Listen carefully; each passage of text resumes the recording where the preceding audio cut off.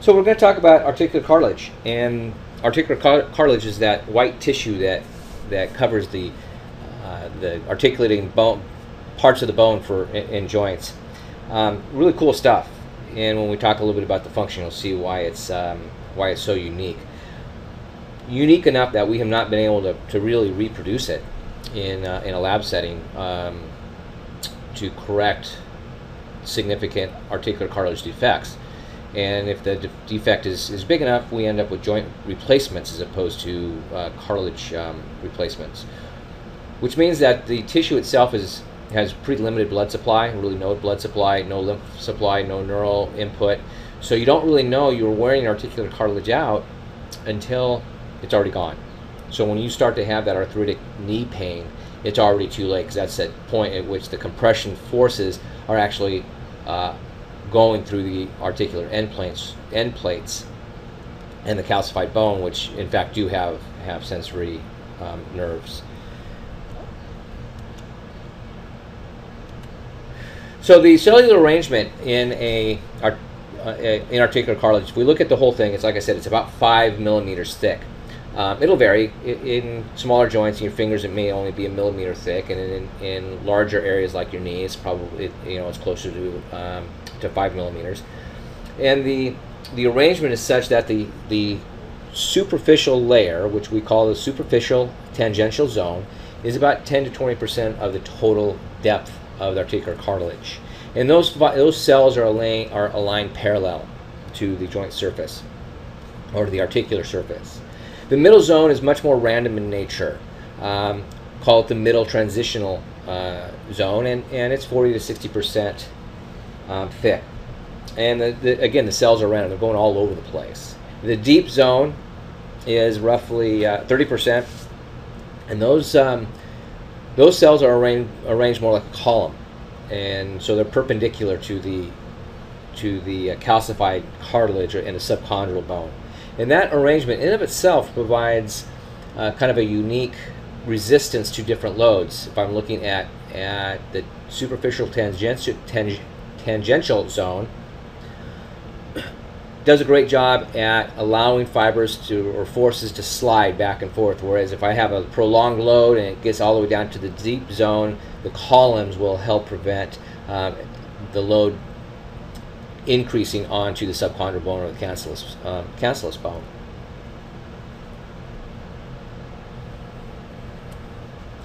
So why do we have articular cartilage? What's the function? And the function is to spread the loads that are applied to the joint and to decrease friction. So we want to minimize the friction that is developing across the joint surfaces, and we want to maximize the freedom of movement, and we want to maximize the spread of the load across the largest surface area that we can. And the way that our articular cartilage starts to do this is a function of the composition. And 60 to 80% of the composition of articular cartilage is made up of water. So a lot of fluid, high water content, and we'll see what happens with that water as we start to apply loads. Now the other component is this idea of this solid matrix, and the solid matrix is a combination of collagen fibers and this inner fibril proteoglycan gel. And the proteoglycan gel has this high affinity for water. But let's talk for a second about the collagen. Typically type 2 collagen fibers. And the behavior of the articular cartilage is really determined by the properties and the distribution of these individual components. The most important mechanical property of the collagen is its tensile stiffness. And it's strong stuff, right? Remember how collagen is the backbone for many of the tissues in our body. And so it really provides the cartilage with its fibrous ultrastructure. So when we put the collagen together with the hyperhydrated proteoglycan, it provides resistance to the stresses and the strains of articulation. So we need to look at then what the what makes up the proteoglycan. And the basic building block of the proteoglycan is the glycosaminoglycan molecules. So the glycosaminoglycan molecules. They're long, flexible chains of a repeating disaccharide, which they kind of have this bottle brush appearance, and they're attached to a hyaluronic acid backbone.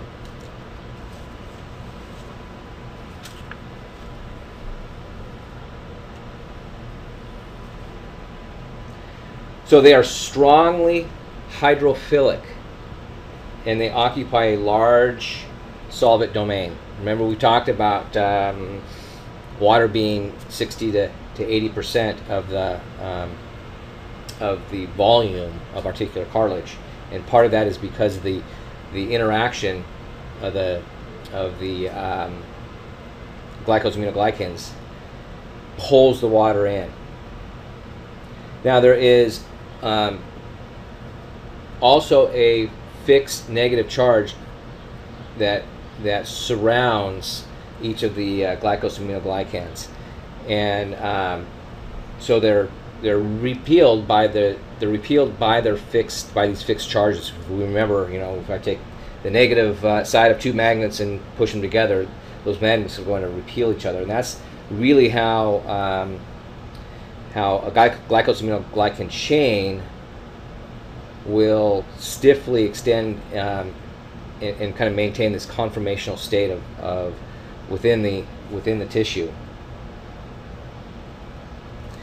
So the concentration of the solution of glycosaminoglycans, and we have some ions that are surrounded with sodium and calcium, kind of clouded around, are going to create an attraction, a hydrophilic attraction. So we'll get there'll be an attempt for these ions of the structure to pull fluid into the articular space. So we want to, again, it likes that strongly hydrophilic solvent domain. It really pulls the fluid into that area. So how does all this stuff work? Well, when I look at the biomechanical behavior of articular cartilage, this is a function of viscoelasticity. It's really a function of how well we can conform and deform and resist a change in shape. So the proteoglycan in the cartilage are prevented from fully expanding because of the collagen network. So I've got collagens in the way, so it doesn't fully expand. So that creates an osmotic pressure, or a kind of a preload on this matrix. So when there's no external load that's applied to the articular cartilage, the collagen fibers are they're just kind of hanging out. There's not an excessive amount of tension. But when a stress is applied to the articular surface and there's instantaneous deformation, so I have a compression, I have an instantaneous deformation, I have fluid moving out, so I have water moving out of the articular cartilage, I start to see a resistance to that, because now those glycosaminoglycan chains are starting to get closer together, and as they get closer together, they repel each other to a greater extent. And as they repel each other, they're winding up, they're wrapped around the collagen, so that collagen starts to create a greater amount of resistance to the change in shape. So as long as the load is there and water is moving out, the more water that moves out, the greater the change of, or the resistance to that change in shape that occurs. So the rate of fluid movement is really a function of the pressure difference and the permeability of the tissue. And tissue permeability is dependent upon both the size and the complex of the molecular domains. So as the glycosaminoglycan concentration increases, hydrostatic pressure moves fluid out, we have a greater resistance to the change in the shape of the articular cartilage. So I may have greater mobility of the articular cartilage when it starts at 5 millimeters of thickness and it compresses to 4 millimeters of thickness, and some of that fluid extrudes out, and then it starts to resist the change. So as it gets thinner, as more force is applied to the articular cartilage, and now it's at 2 millimeters, there's going to be a significantly greater resistance to the change in shape than there was at 5 millimeters. So that's the uniqueness of how articular cartilage functions, as opposed to you know, a meniscus, a fibrocartilage, fibrocartilage as opposed to the articular cartilage. And there's a couple of different ways that articular cartilage lubricates, and one is the concept of elastrohydrodynamic. And you know, synovial joints are subjected to an enormous range of loading conditions. So if I'm looking at the hip, for example, and I'm walking along, and as I move through the swing phase, and there's not a tremendous amount of compression load on my hip joint, then there's greater sliding, so there's a greater opportunity for to decrease the friction of those two surfaces. So what I want to do is that sliding the squeeze during the swing phase, that film allows the film of that tangential zone allows for minimal amount of friction, easy to allow the bones to slide back and forth across each other. But then I stop and I stand for a while. And now, as I've been standing, I start to get a higher load.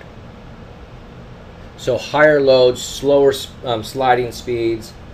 I start to see more of this fluid film mechanism, where the fluid diffuses out of the articular cartilage, and we get that greater resistance to the change. You can in fact see, if you've ever done this, if you've ever been down and sat on your heels for a while and in an extreme dorsiflexed position in the ankle, the articular surface, you may stand up and it's like, God, man, my ankle doesn't want to move. That position where you have loaded the articular surface on the head of the tail, on the talar dome, you've taken the articular cartilage, squeezed all the water out of it. So you've created a situation where there's minimal resistance to that, and you've kind of flattened out that cartilage. And what happens? You kind of shake it around a little bit, take the load off, and what happens? All that fluid diffuses back into the articular cartilage, and it's like, oh, okay, I can start to walk again.